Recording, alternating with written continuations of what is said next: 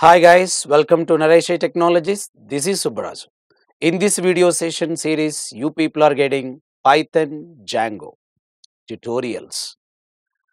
Nowadays, the leading and trendy technology in the market, Python. From Python, there is a great and rocking web framework is Django. Really one of the best frameworks right now in the industry, which is giving lots of features in a simple way.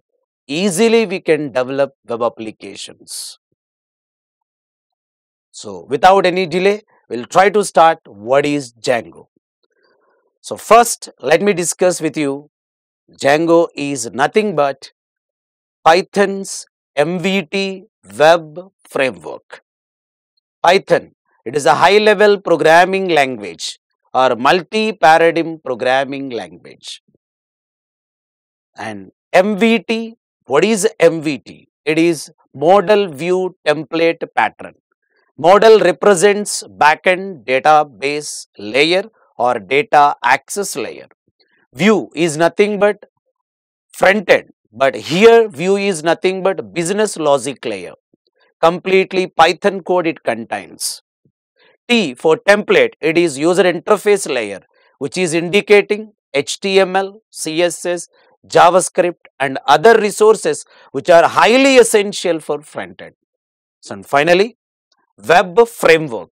Web, collection of electronic resources is called a web. Framework is a type of platform to develop applications quickly, easily, efficiently. So now, let me recall this definition. Django is Python's MVT web framework. You people are observing in the screen these definitions as well as what is Django. So let me read out one by one. Django is free and open source web application framework written in Python. Of course, already explained very clearly that it is maintained by Django Software Foundation. And what is that? Rapid and clean pragmatic design. Two web programmers actually developed Django framework. One is Adrian, another one is Simon. These two members are implemented a basic framework. Later they dedicated to a popular guitarist in United States is called Django Reinhardt. So Django Reinhardt actually created Django in 2003 and it is very popular in 2005. Now latest version in the market 3.0.1 is the latest version with advanced features. So what is a framework? As I explained to you, it is a platform to develop applications efficiently. What is web framework? To develop web applications quickly, easily, in a simplified manner. So Python has many web frameworks like Django, Flask, TurboGears, Pylons, Job, App Engine, Google App Engine, we are calling as GAE, CherryPy, Pyramid, like this, a number of frameworks are there. Again, these frameworks are classified into two types, micro frameworks, major frameworks. Flask is comes under micro framework. Django is comes under major framework.